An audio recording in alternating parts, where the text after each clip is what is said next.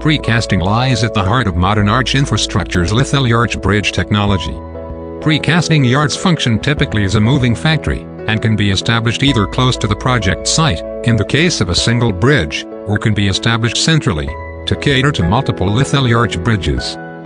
The first step in the precasting procedure is the casting PCC blocks and sockets, in custom-designed and fabricated steel molds, by MI's fabrication partners. Depending on the size of the project and urgency of completion, varying number of molds can be deployed in the project to expedite precasting and project handover. While bridges of different spans will have different block dimensions, all blocks within a single radius bridge are of the same dimension. In preparation of the block and socket casting, a steel frame is placed inside the molds. The purpose of the frame is to enable the lifting and transportation of the PCC blocks in the casting yard.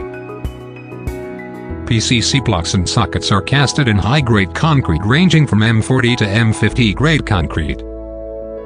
Upon completion of the pouring activity, the concrete is allowed to settle for 12 hours in the mold. Once settled, the molds are then demolded.